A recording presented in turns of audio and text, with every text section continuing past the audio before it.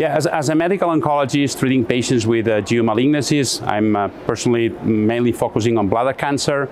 We know that immunotherapy as a single agent is only inducing responses in 21% of the patients, meaning that the rest of the patients receive treatment and they do not respond.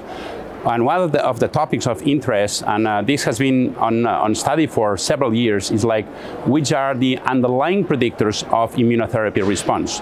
And we have been analyzing the tumor samples of patients that have been receiving immunotherapy, trying to find what's the predictors or which characteristics are making a tumor to respond to immunotherapy. And we have been knowing for a long time that the amount of mutations is relevant. So patients with high tumor mutational burden, they respond much better to immunotherapy. We know that patients that have enrichment of immune cells in the tumor microenvironment, they respond much better. What we did here is we went beyond the tumor mutational burden.